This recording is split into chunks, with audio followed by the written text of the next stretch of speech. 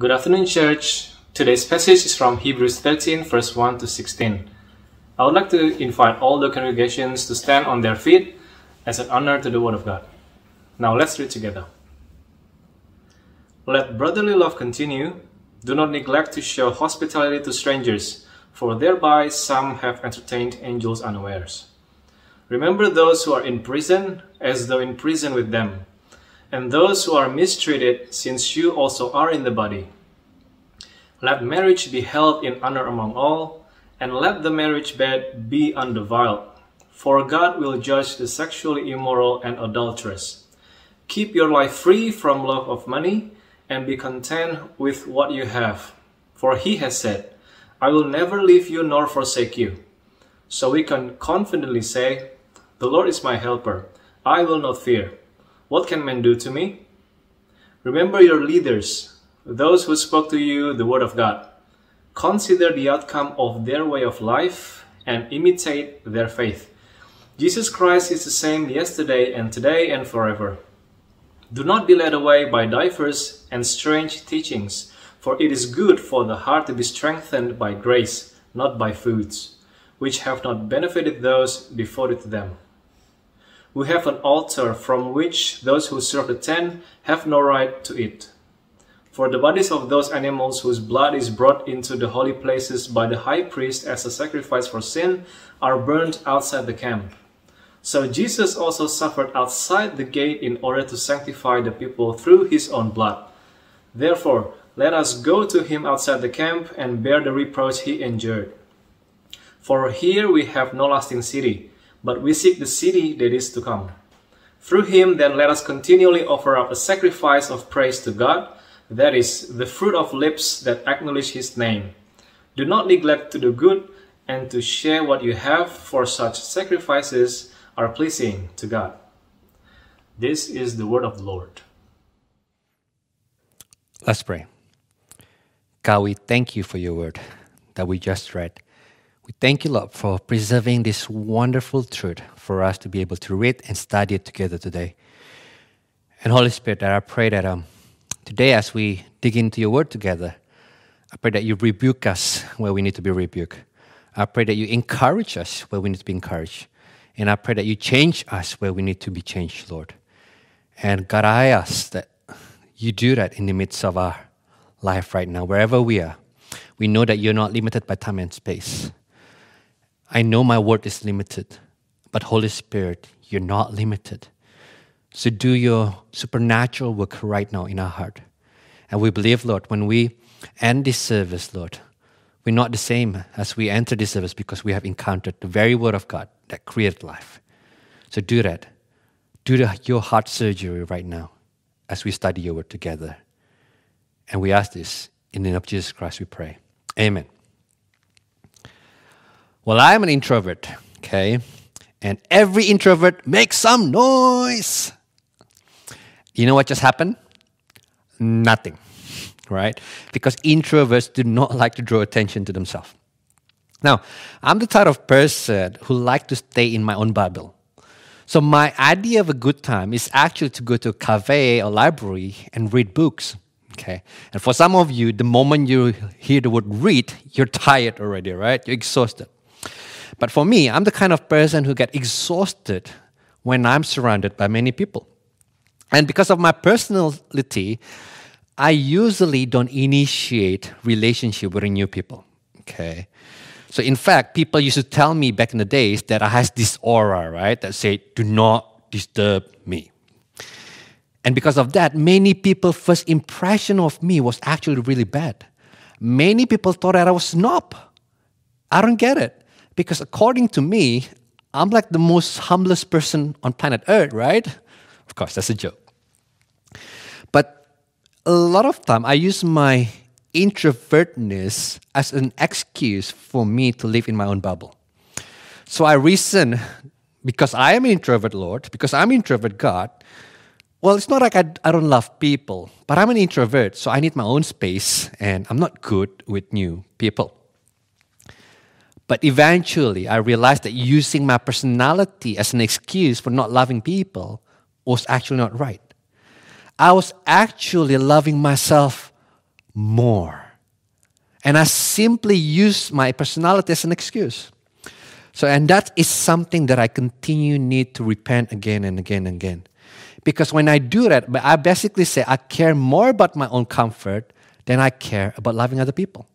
So I basically say I love me too much to love you. Okay?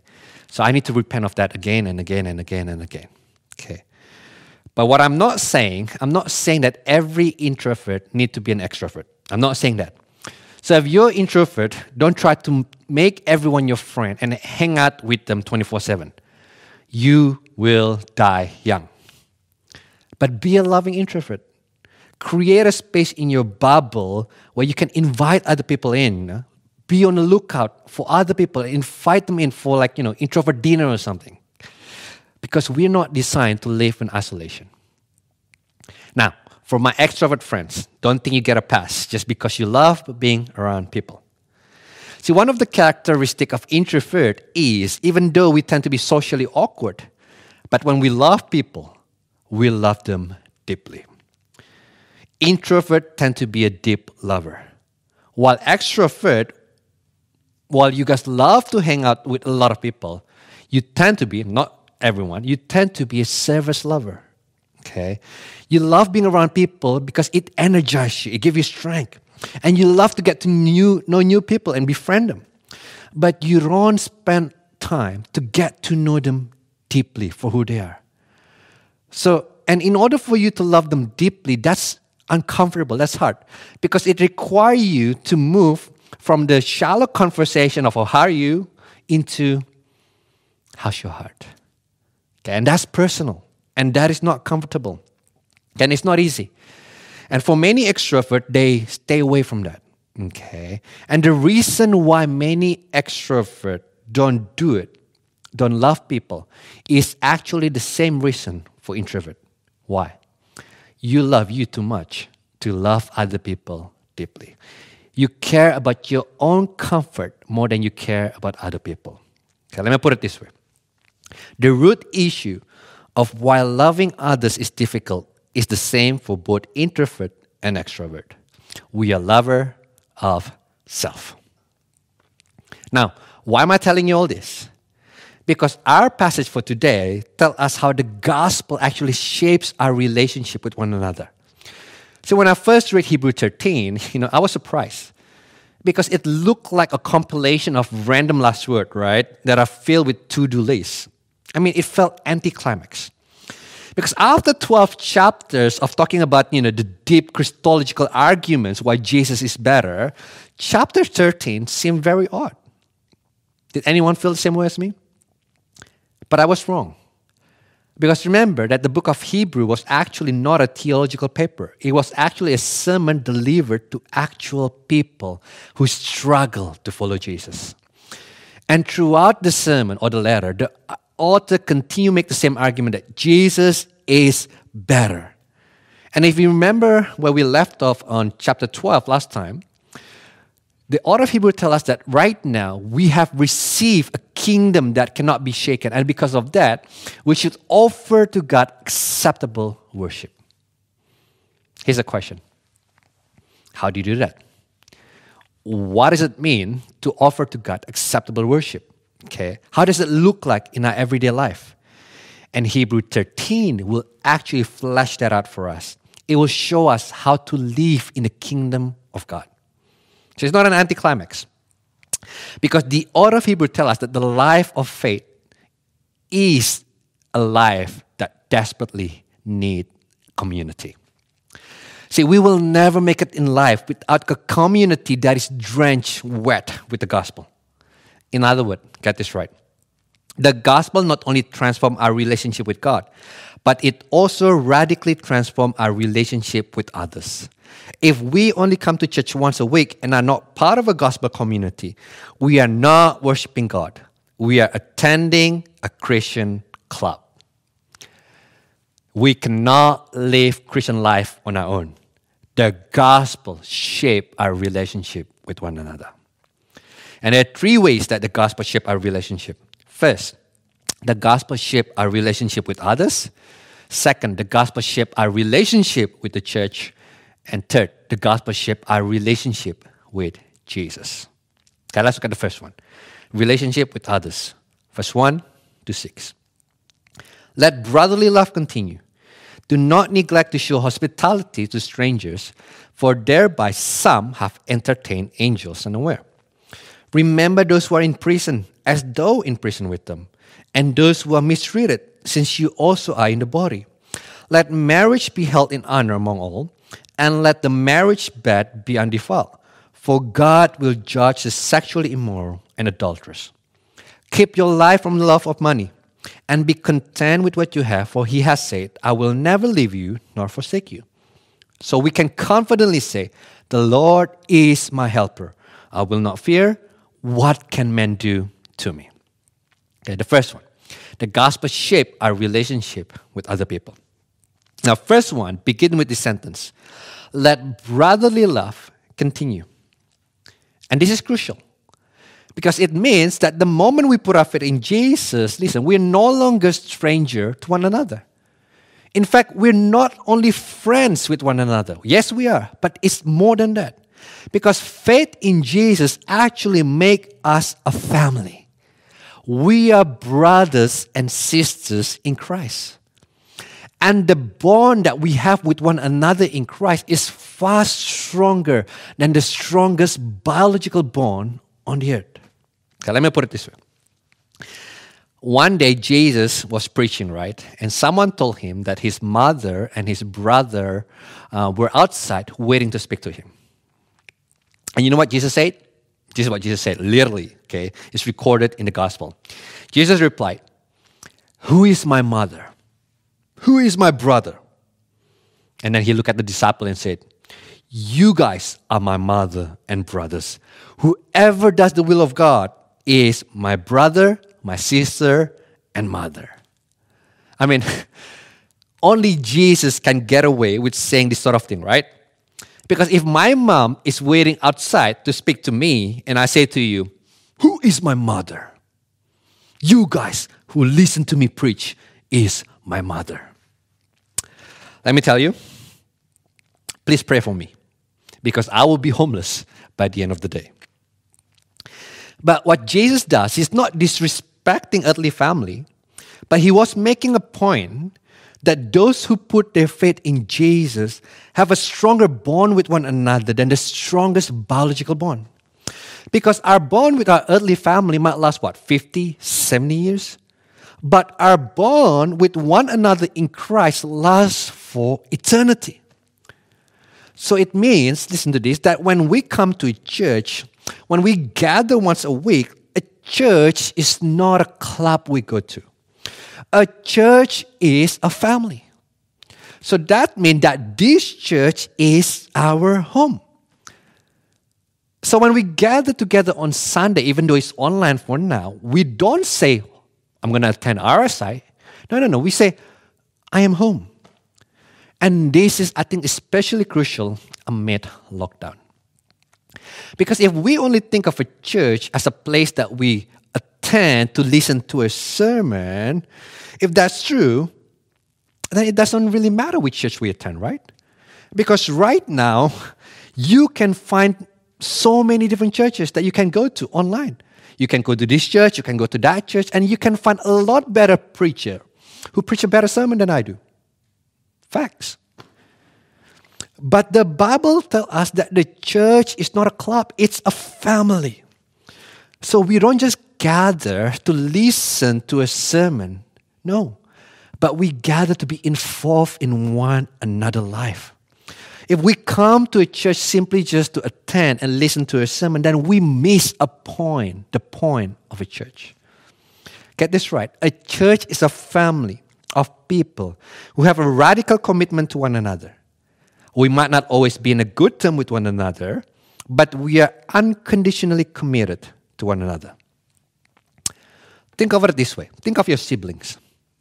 Now, how many of you oftentimes do not like your sibling? Raise your hand. How many of you never like your sibling? Do not raise your hand.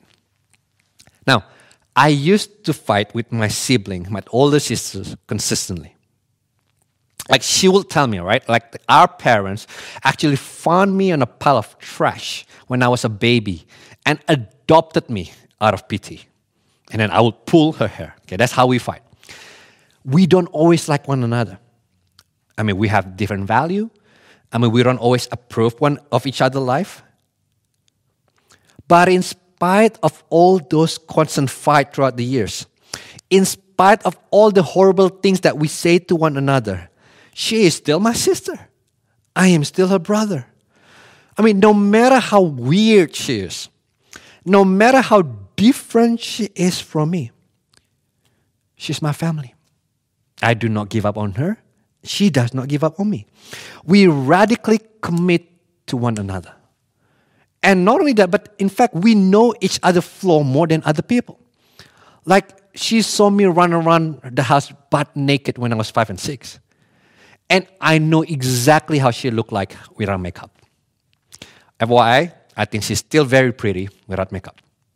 But that's not the point. The point is we know each other's flaws so well, but we still stick with one another. Why? Well, because we are a family. Now, do you see that bond that we have within biological family? And the author of Hebrews says that the bond that we have with one another in Jesus is even stronger than that.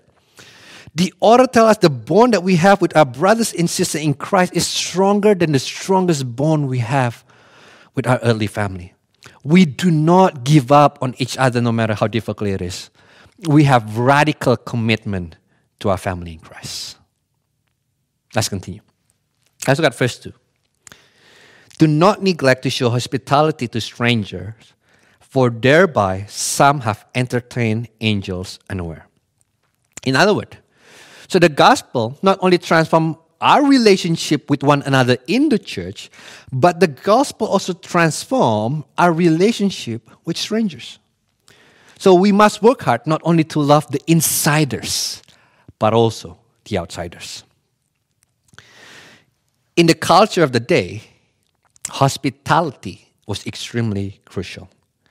Because at those times, traveling was not safe and easy. No.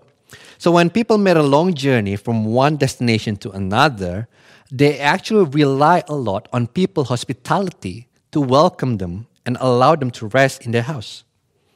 So their understanding of hospitality was not to host a big party where everyone had fun, but rather hospitality was focused on meeting people's needs. And when they did it, they did not expect anything in return. It was just simply a virtue, a very central virtue in their culture. And the author of Hebrews tells us, do not neglect to show hospitality to strangers. But what's surprising is what he says next, right? For thereby, some have entertained angels unaware. And you're like, wait, what? Entertaining angels? That's weird, Yos. Come on. But if we think that entertaining angels is weird, think again. Because Jesus take it to another level, okay? In Matthew 25, Jesus told this parable, okay? If you grew up in church, you hear this a lot. And it was a parable of final judgment, okay? And in that final judgment, there'll be a group of people whom Jesus commanded for giving drinks when he was thirsty, welcome him when he was a stranger, and clothed him when he was naked. And the group asked, well, when did we see you hungry and feed you? When did we see you thirsty and give you drink? When did we see you naked and give you clothes? When did we see you as a stranger and welcome you home? We do not remember any of it. And you know what Jesus said? When you did it to the one of the least, you did it to me. The point is, there may be more to the people we meet than what meet the eyes. The strangers in our neighborhood may be angels. But let me tell you why this is important. Okay? The point is not entertaining angels. The point is this. You and I are accustomed to think of our home simply as our safety zone. See, we want our home to be a place of comfort and rest. And that's not wrong. But because of it, here's what happened. We do not want our home to be messy. We want our home to be as safe, as clean as possible. And we do not like people to intrude our safe place. So when we do welcome other people into our house, we invite those whom we know, whom we trust, whom we like, not strangers. Am I right? But if we do that, listen, we have yet to understand the gospel. In Deuteronomy chapter 10, God told the people of Israel why they should welcome strangers. Deuteronomy 10, verse 17 to 19. For the Lord your God is God of gods and Lord of lords, the great, the mighty, and the awesome God, who is not partial and takes no bribe. He executes justice for the fatherless and the widow, and loves the sojourner, giving him food and clothing. Love the sojourner, therefore, for you were sojourners in the land of Egypt. Now, sojourner is another term for strangers. So here's what God says to them.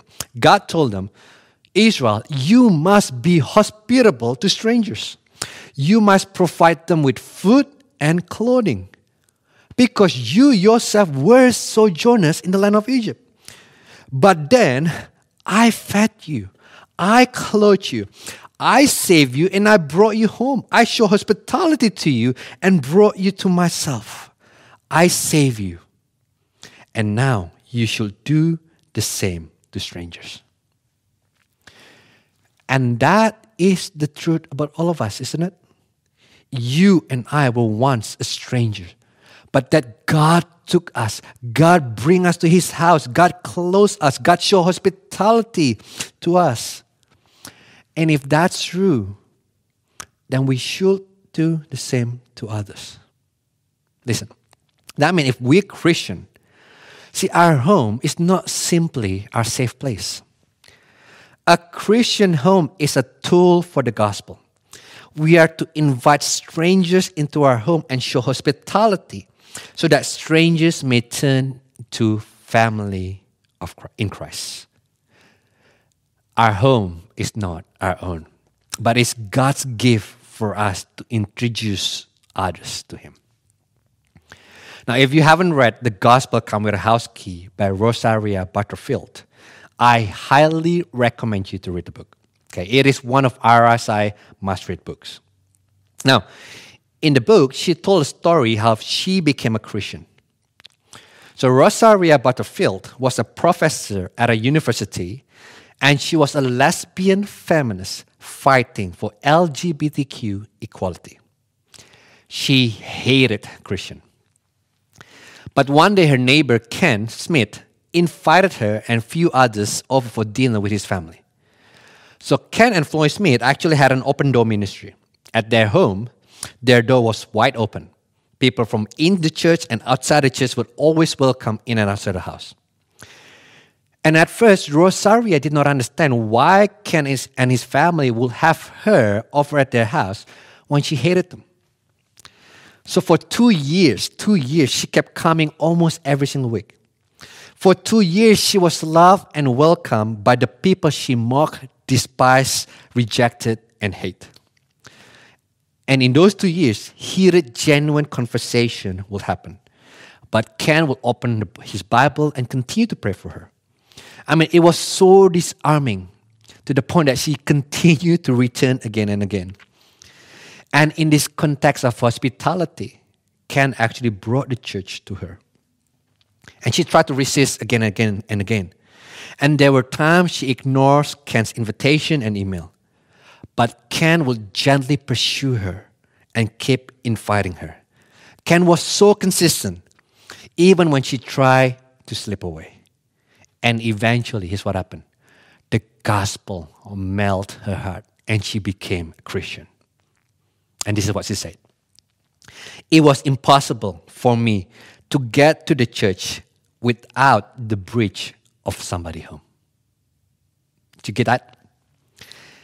This is the power of Christian hospitality. And let me tell you, see, we do not need to have our own MasterChef show to be hospitable. I mean, if you can cook, that's great. But if not, let me tell you, Indomie, seleraku. It's more than enough. Just give them Indomie. Just make them Shin Ramen, and that's more than enough. Because the goal of hospitality is not actually to show people how awesome we are as a host or how well we can cook. No. Hospitality, Christian hospitality, is simply Christian on a mission in a daily life. And do not underestimate the power of Christian hospitality. Because when you invite people into your home actually allow people to speak freely, to be open about their doubt and struggle. And in the midst of that, you actually have the wonderful opportunity to speak the gospel into their personal struggle. But here's what it requires. It requires us to live intentionally. It requires us to open the door of our home and invite others in. It takes our initiative to do so. Because let me tell you something about strangers. Strangers do not come knock at your door and invite themselves in for dinner. They don't. And if they do not let them in. It's the kind of strangers we should avoid. But do not underestimate the power of Christian hospitality. And in verse 3, and then the author reminds his audience to remember also their brothers and sisters who are in prison and mistreated, for they are also part of the body. In other words, if we see our brothers and sisters in Christ who are suffering, we weep together with them. We care for them. We are to feel their pain as if we were the one who suffered. Let me put it this way. Anyone ever had their toe hit the bed frame? What happened? Well, we did not say, right, well, too bad toe. I bet that hurt. Be more careful next time. Get well soon. No, right? We say it, okay, I better not say what I said because I'm a pastor. Otherwise, it might go viral. But I can tell you for sure that I did not say, well, Jesus love you, toe. I'm praying for you. Get well soon. No. See, we must love our brothers and sisters who suffer the way we love our own body. But then in verse 4 to 6, it gets very interesting. Because in these verses, the author tells us that the gospel also transformed the way we view sex and money. I mean, if you think about it, sex and money are the two worst depravity in our society. And this is interesting because a lot of time when we view sex and money, we see that as individual, personal issue. And it is.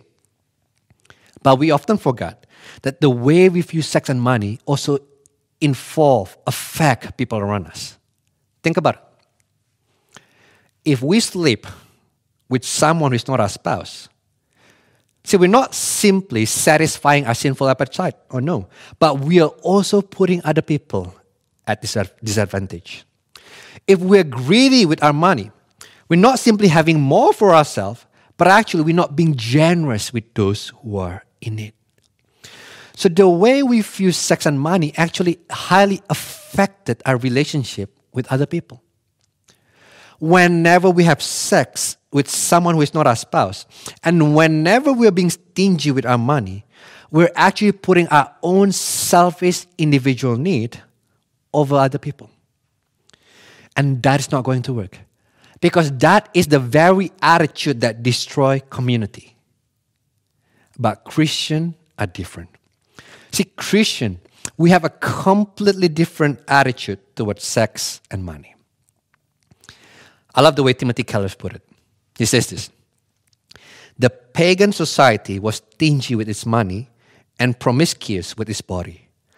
A pagan gave nobody their money and practically gave everybody their body. And the Christian came along and gave practically nobody their body and they gave practically everybody their money. Now, can you see the difference? Because our culture will always say, your money is for you, but then you go out there and have sex with whoever you want. But then Christians say, hold on a second, no, my body is for myself. My body is within for marriage. Sex is only within marriage. But then my money is for me to use for other people. Completely different. See, the gospel radically transformed the way we think of sex and money. Our culture tell us that sex and money is for our self-satisfaction alone. The gospel tells us that the way we use sex and money is supposed to be to build up other people. And do you see what the gospel does? The gospel makes us very others-oriented. See, we do not want to do anything that harms our relationship with other people. And that is why we hold marriage in high honor. And that is why we keep our life free from the love of money. And that is why we are content with what we have. But I want you to notice the reason why we can be content with what we have. It's beautiful. Verse 5 and 6. Keep your life free from the love of money and be content with what you have. For he has said, I will never leave you nor forsake you. So we can confidently say, the Lord is my helper. I will not fear. What can man do to me? So the reason that you and I can be content is not because we have everything that we want. The reason we can be content is because we have God with us. We can be content because God has promised us that He will never leave us nor forsake us. I mean, you can't say it in English, but in Greek, this sentence is constructed with 5 negatives. So this is what God literally is saying in here. He's saying this, I will never, never, never, never, never leave you nor forsake you. I mean, can it get more obvious than that? God is underlying a point here. The reason that you and I can be content in life is because God has promised us that He will never, never, never, never, never leave us or forsake us. And this is the reason why we do not need money for our security and happiness. Because God Himself will be there for us. And He will provide us with our every need. Jesus is what we need. So if we understand the promise of the gospel, then here's what happened. Well, money is just money. See, now money no longer something that we pursue, but money is simply a tool for us to love other people. We don't need to worry about tomorrow because we have God in our tomorrow. And if we know that we have God in our tomorrow, what can people do to us? Well, the answer is, well, a lot actually. People can kill us. People can take away our possession. People can harm us. People can gossip about us. People can hurt us. But it's what they cannot do. They cannot separate us from God. We have the promise that God is with us. See, we can lose everything and still be content because we have this wonderful promise. It is faith in who God is and His promises that actually enable us to live sacrificially for other people. And do you see how the gospel radically shaped our relationship with other people now? And that is why it is also important that we have the right Christian food. Which led me to my second point. Relationship with the church. Verse 7 to verse 9. Remember your leaders, those who spoke to you the word of God. Consider the outcome of their way of life and imitate their faith. Jesus Christ is the same yesterday and today and forever. Do not be led away by diverse and strange teaching, for it is good for the heart to be strengthened by grace, not by food, which have not benefited those devoted to God. So the gospel not only shaped our relationship with other people, but it also shaped our relationship with the church. And this is important. Because to live a life worthy of the gospel, it means we must be planted, listen to me, we must be planted in the right church. Because the gospel now shapes our relationship with the church. See, in verse 7, the author tells us that we gotta imitate the faith of our leaders. Now, we're not going to talk much about this because we're going to spend the whole sermon talking about this next week. But it's sufficient to say that we must have leaders in the church who preach the gospel and also live out the gospel. They got to be worthy of imitation. I'm not saying that leaders need to be perfect. no leader is perfect. They don't always get it right. But when we look at our leaders' life, do they model a life of faith? Are their life driven by their faith in God and His promises? Are they preaching and teaching the Bible faithfully? Because if their life and their teaching does not reflect the gospel, then we might be in the wrong church. More on that next week. But look at verse 8. This is massive, and I'm sure you heard this verse before. Jesus Christ is the same yesterday and today and forever. Now, this is a very, very popular verse, right? But I want you to pay attention to the context of this verse. Because this verse is not simply saying that Jesus cannot change, and that is true. But the reason why the author mentioned the unchangeable nature of Jesus is for a very specific purpose. Look at verse 9.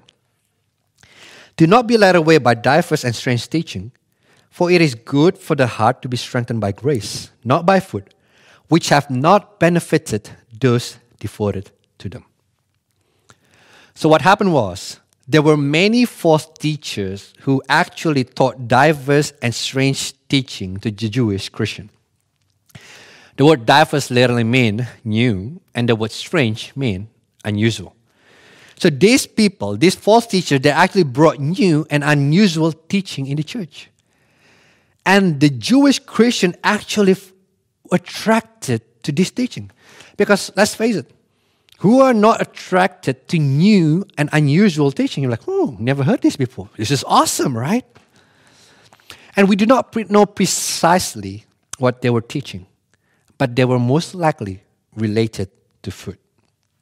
So maybe, some of the false teachers were saying, if you keep Jewish dietary law and say no to pork, then God will bless you more. Or maybe, if you fast on this certain day, if you fast every Saturday, then you are holier than others. Or maybe, if you eat organic, gluten-free foods, or if you are vegetarian, then God is more pleased with you. So whatever it is the kind of teaching that promotes godliness by a mixture of God's word and human wisdom, a mixture of grace and law. Well, some of us might think, well, Yos, that's cool, but I think we're too smart for that. I mean, today we know we can eat pork and still be holy. But are we? Because we might not be tempted with a message of godliness by food, but we are tempted every time to elevate many, many good things about the gospel, all the time.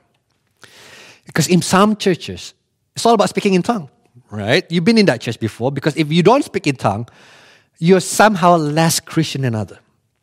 At some churches, it's about material and physical blessing. At other churches, it's about pragmatic, practical, everyday life. Or for other churches, maybe it's about being in the right theological camp. So the pastors, they're committed to preach 1 John, 2 John, and 3 John. John Calvin, John Piper, and John MacArthur. I thought that was funny. I got that from J.D. Greer. But can you see how easy it is for us to elevate good things beside the gospel?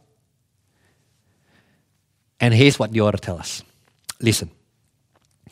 Jesus does not change. Jesus Christ is the same yesterday, today, and forever. It means that we do not need new and unusual teaching. We do not need a fresh word from God. We already have what we need.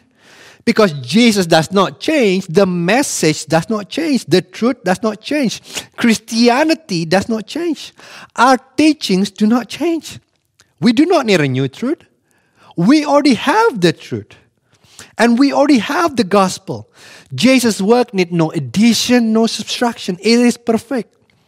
So that means we can confidently embrace the truth written in the Bible because Jesus is the same yesterday, today, and forever.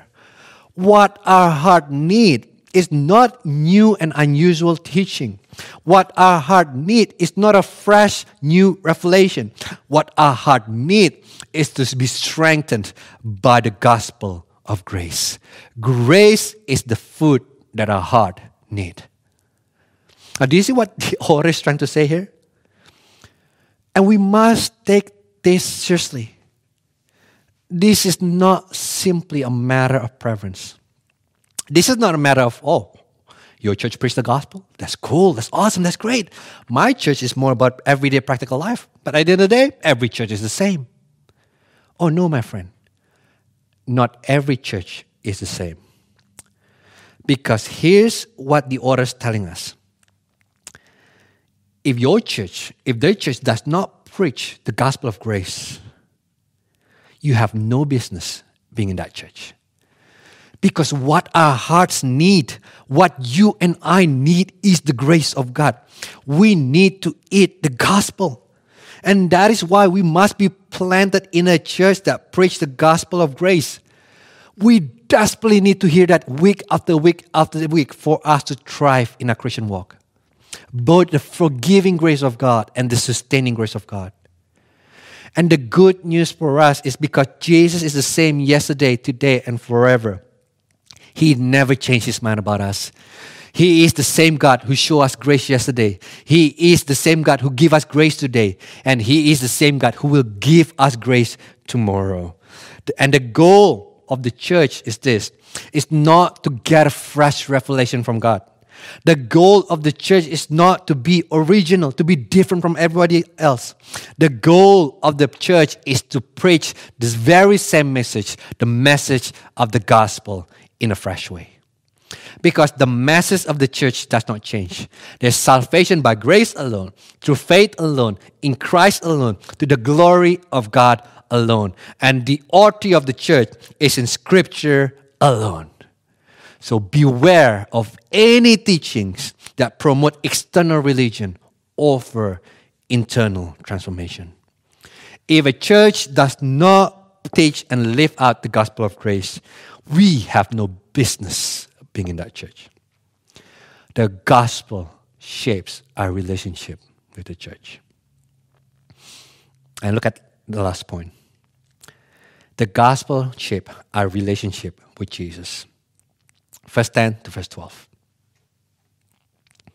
We have an altar from which those who serve the tent have no right to eat. For the bodies of those animals whose blood is brought into the holy places by the high priest as a sacrifice for sin are burned outside the camp. So Jesus also suffered outside the gate in order to sanctify the people through his own blood. Now, in order to understand what the author is saying, we have to know what happened in the Old Covenant. Because usually, when the priest offers sacrifice to God on behalf of the people, they must also eat part of the sacrifice. But there's one day. In the Day of Atonement, the day where the high priest of Israel entered the presence of God to offer sacrifice on behalf of the nation of Israel, the sacrifice will be offered to God, and the remainder of it must be taken outside of the city, outside of the camp, and burned. So the priest cannot eat it. And the sacrifice were burned outside of the camp so that a symbol that the people of God may remain inside the camp, inside God's house. But we're different. In the new covenant, we have access to the altar that the priests in the old covenant did not have. We have food that they were not allowed to eat. And the altar is referring to who? Jesus. See, if in the old covenant, people did not have access to eat grace, in the new covenant, we have access to the altar of Jesus and eat grace. Jesus is the fulfillment of sacrifice that is being offered in the Day of Atonement. So now, we do not find forgiveness and hope by offering our own sacrifice, but by coming to Jesus. So get this. What we need to strengthen our hearts is to feast on Jesus. The only way for us to be strong is by eating the grace of God made known in the perfect sacrifice of Jesus. Now think about what happened to Jesus. When Jesus was crucified, he was crucified outside the gate of Jerusalem as our final sacrifice. And to be outside the gate means to be rejected and alienated. To be outside the gate means to be a stranger, not welcome inside. To suffer outside the gates means that Jesus died as a stranger. But why did Jesus do that? See, Jesus suffered outside the gate so that we can be welcome inside the gate. Because you and I should be exiled because of our sin. We were strangers to God's home. We deserve eternal separation from God. But today, the good news of the gospel is that we hear God says to us that He will never, never, never, never, never leave us or forsake us. How come? How is that possible? See, because at the cross, Jesus cried out, my God, why have you forsaken me? Jesus, the Son of God, was forsaken by God so that when we put our faith in Jesus, we will never be forsaken by God. Jesus died as a stranger outside the gate so that God could invite us into His home. Jesus took what we deserve so that we may eat grace at God's table. This is the gospel, my friend. Look at verse 13 and 14. And therefore, let us go to him outside the camp and bear the reproach he endured. For we have no lasting city, but we seek the city that is to come. And the word therefore is very important. Because the author is telling us, in order for us to be able to live like Jesus, in order for us to be able to endure that, we gotta first eat what the gospel has given us. And the good news is we already have that access. He says that because we have eaten the grace of God, because we have seen what Jesus has done for us, now we can go outside the camp. Now we have the strength to be misunderstood. Now we can bear the mockery of people around us. Now we can love our brothers and sisters in Christ. Now we can love strangers. Now we can be rejected by the world. But because of Jesus, we have the guarantee that we will never be rejected by God. And now we do not need the world to be hospitable toward us because we have received God's hospitality. Jesus was thrown outside of the city so that we could become the citizens of the ultimate city that is to come. And to the degree we grasp how hospitable Jesus is toward us, to that degree we can be hospitable toward others. To the degree we know that this is not our ultimate city, to that degree we can live our life for the good of others. We can embrace the reproach that Jesus endured because we are looking to the ultimate city that Jesus has purchased for us. This is the gospel. Let me end with this, verse 15 and 16. Through him then, let us continually offer up sacrifice of praise to God. That is the fruit of lips that acknowledge his name. Do not neglect to do good and to share what you have, for such sacrifices are pleasing to God. If we get the gospel, then we must live a life worthy of the gospel. But don't get the order wrong. We do not live a life worthy of the gospel to have God. It is because we already have God that we live a life worthy of the gospel. It is through Jesus Christ that we can offer up sacrifice of praise to God. It is through Jesus Christ, because of Jesus Christ, that we can be hospitable, that we can do good, that we can love others, that we can live a life that is pleasing to God. And the key to living a gospel-shaped life is to eat and be satisfied with the gospel of grace. See, it is the grace of God that enables us to be bold. It is the gospel of grace that motivates us not to play safe. It is the gospel of God, the gospel of grace that drives us to go outside of the gate and share the gospel with all the suffering it entails. The gospel, the grace of God is what strengthens our heart.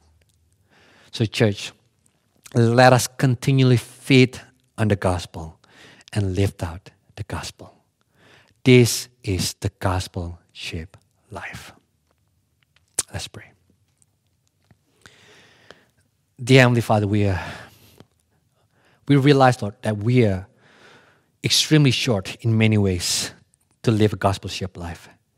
But yet at the same time, The good news is right now that we are already welcome into your home, that you offer us your hospitality, that we can feast on the grace of God, and that will empower us. And that is what the very grace that empowers us to live worthy of the gospel.